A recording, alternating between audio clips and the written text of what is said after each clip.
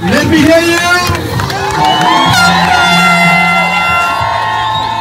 Celebrations fit for a champion. Kelda Woods makes history as a new Queen of the Ocean. First the smiles, then the tears, as she's embraced by her sister who's travelled from South Tyneside to meet her.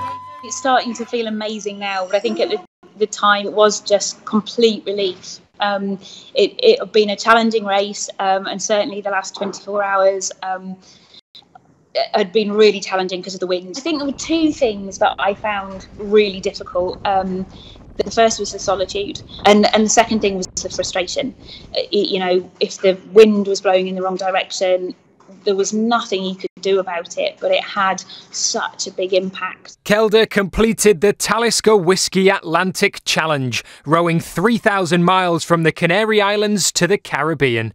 It's called one of the world's toughest races, and she did it on her own with impaired mobility, the first para-athlete ever to do so.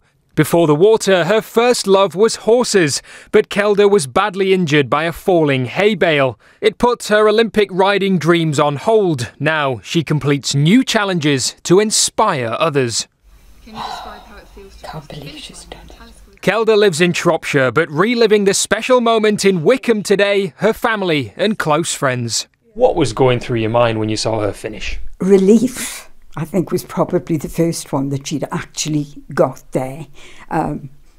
Pride, of course, that she'd achieved it, and admiration that she'd been brave enough and had the courage to actually go for it. I know that she's inspired so many people here, so many people that don't even know her and are still commenting saying, "Oh, Kelda, how amazing are you?" That's so nice to see that she's got so many people behind her. I know she rowed across the Atlantic, but it was never about rowing across the Atlantic.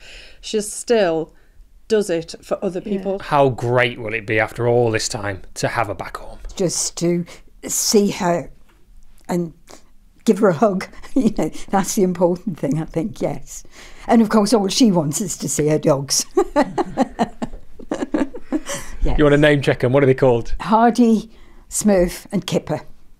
Kelda has set up her own charity, climbed mountains and crossed an ocean. The question is, what next for this remarkable athlete? Johnny Blair, ITV News.